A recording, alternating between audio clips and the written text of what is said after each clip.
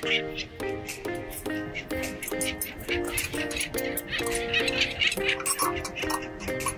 we've been part of an effort, a nationwide effort really, for recovery of the peregrine falcon. And so we continue to do that today through education outreach events like this, providing a nest box on top of not only this building, but several other facilities throughout our territory.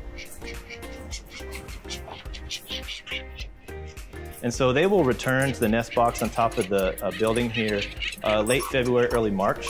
About 30 days after that, after mating, they'll hatch, or they'll release some eggs. And then about 30 days after that, they'll hatch.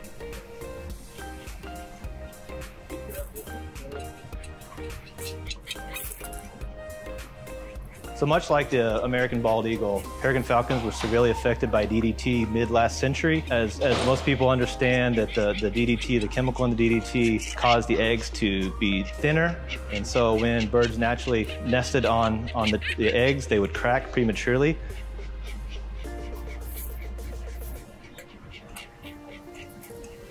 We were lucky to have Pat Solosky from the Kansas Department of Wildlife and Parks and Michelle McNulty from the Fish and Life Service, both experts in their field, and they've seen not only peregrine falcons for years and years, but other birds as well.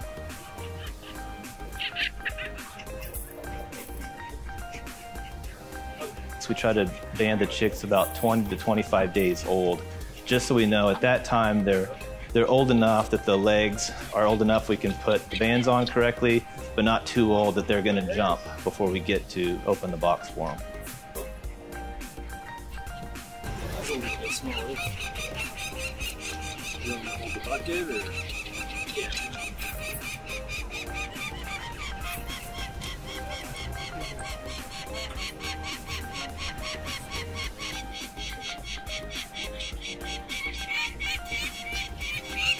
It's always cool to see them for the first time.